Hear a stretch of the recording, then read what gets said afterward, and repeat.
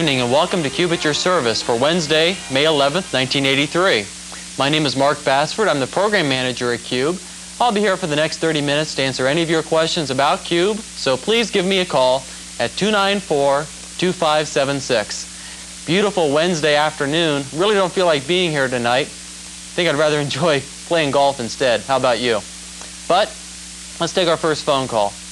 Good evening. This is QUBE At Your Service. Do you have a question or a comment, please? Yes, I guess I have both. Go ahead. Okay, I've been a QUBE viewer on and off for a couple of years. I don't live in Columbus, but my best friend does.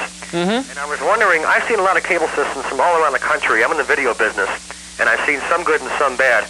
But I kind of wonder why QUBE's premium services and their scrambled stations look so bad. And what I'm talking about when I say that is mainly a white line going down the center of your screen and a very, very grainy picture. I know exactly what you're referring to. Many calls have come in about that particular problem. I don't think we have made it through one QUBE At Your Service show in the last 4 years without hearing that criticism. A couple of problems enter into that. One is the age of many of the QUBE consoles that are out in the field right now. And since you're in the video business, I'm sure you understand that after a period of time, maybe they don't work as well as they used to. We are in the process of changing out those consoles and installing the new model, the BT1300, in everybody's homes. Now, as you can imagine, though, that is a long, involved process and will take some time to accomplish. In addition, many of the sections of our cable system are almost 10 years old, and they deserve and need a little bit more attention than at times they get. The folks who maintain our system do an excellent job, but it's a very big job to tackle.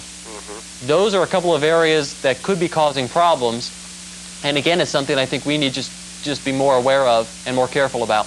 Because my friend does have 2 of those brand new converter boxes and those keypad things, and the problem's still as bad as I recall from about 4 years ago. Well, I'm not sure if it's as bad as it used to be. Maybe you remember he's failing a little bit in that respect, because I have one at home as well, and I have noticed an improvement in picture quality. Now, is that white bar caused from your scrambling system?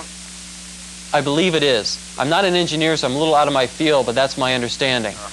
And the main reason we scramble is to prevent people from stealing our service. Yeah, right. Theft of service on cable systems is a tremendous problem. Right. Okay, thank you very much. Thank you for calling.